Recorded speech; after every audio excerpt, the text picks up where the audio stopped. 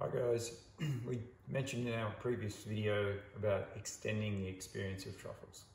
So unfortunately there aren't any truffles around at the moment, so you're not going to have truffle or truffle butter is what we're going to talk about.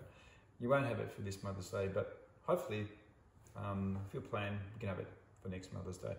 We've talked about truffle butter in the past, but we actually haven't gone into the detail of making it and the ingredients we use. So that's great because it preserves the complexity, the whole complexity of all of the compounds that are in truffles in the butter, and you can enjoy them because we've got them in the freezer.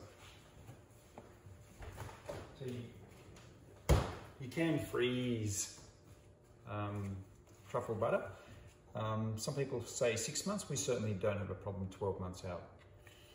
So we've talked to you about truffle butter before. We've never talked about the recipe.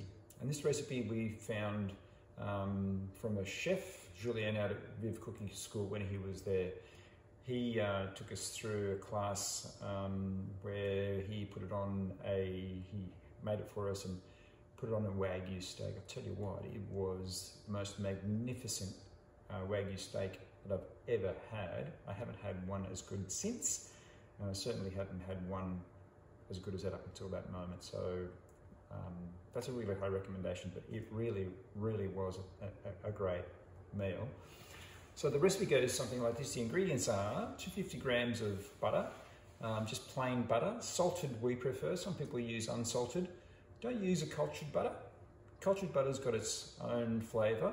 And the truffle will certainly bring out the flavour of the cultured butter, but if you just want a pure truffle experience, plain butter's fine.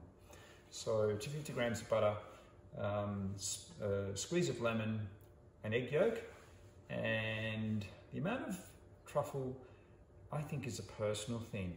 We use 20 grams in that amount, so 20 grams of fresh truffle. Some people use as little as 10. So it really is an experimentation thing, I think. So what we do with our butter is we chop it up into squares, put it in a stand mixer, and just mix it up and wait for it to go a light colour.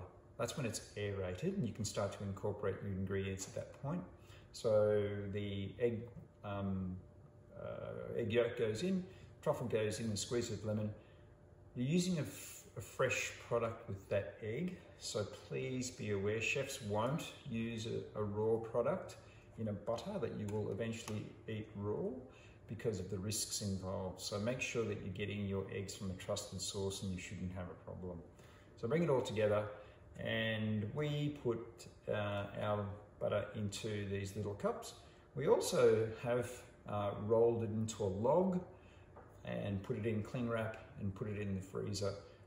We, not only for the purpose of experiencing it later on, this is the way we, in most of our dishes that we use fresh truffle on as well. So this is a great thing to have all through the season, as well as to have way beyond the season. And as I said, it preserves the full complexity of your fresh truffles, not like those oils that are out there, because they are artificial. So be aware, you're not getting the complexity.